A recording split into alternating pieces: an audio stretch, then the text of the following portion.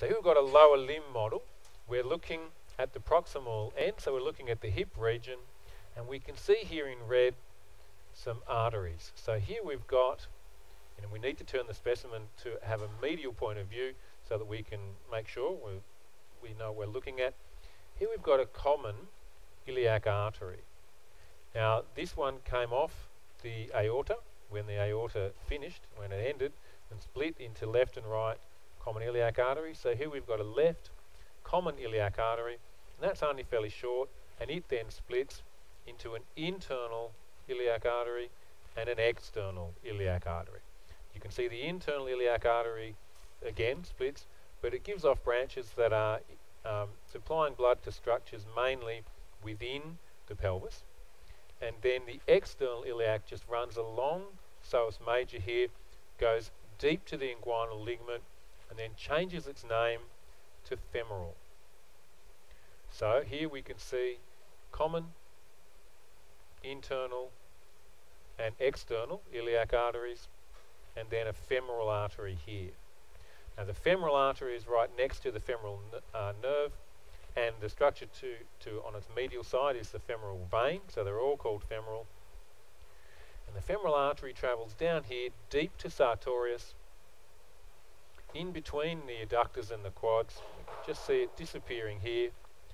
And then if we turn the model over and have a look from a posterior point of view, you can see that the same vessel travels through this little opening in adductor magnus here.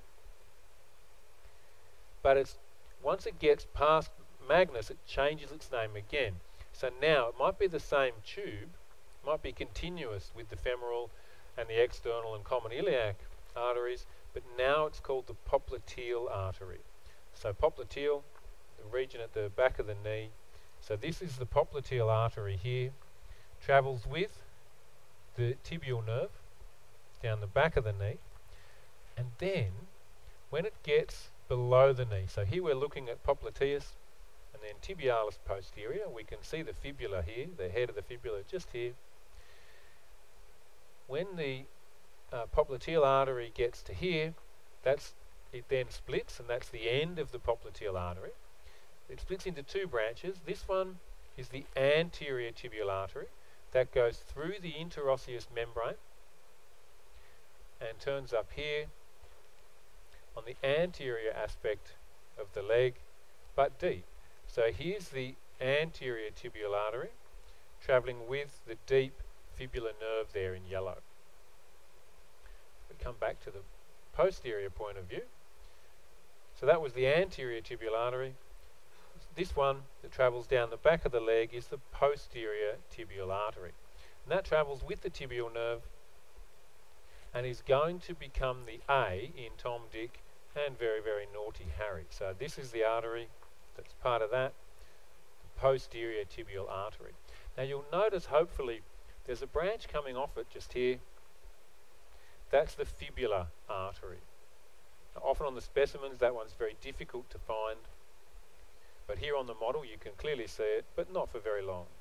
So we've got popliteal artery here splitting into posterior and anterior tibial, and then the fibula comes off the posterior tibial not long after it arises. Now we can follow the posterior tibial down the back of the leg, and we can see here tibialis posterior, flexor digitorum longus and flexor hallucis longus. So it's running in between digitorum and hallucis longus there with the tibial nerve.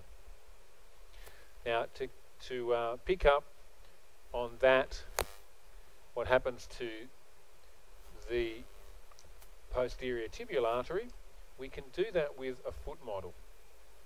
So here we've got the posterior tibial artery here travelling with the tibial nerve, and here it splits into a medial plantar artery and a lateral plantar artery. So we can see both of those there travelling with the nerves of the same name.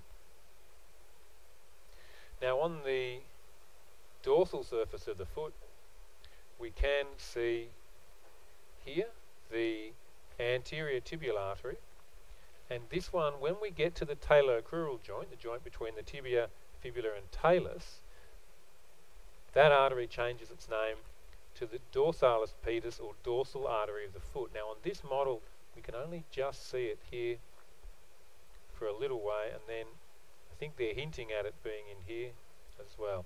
So the dorsal artery of the foot, or Dorsalis Pedis, will often be visible on specimens though. You can often find it in that same spot.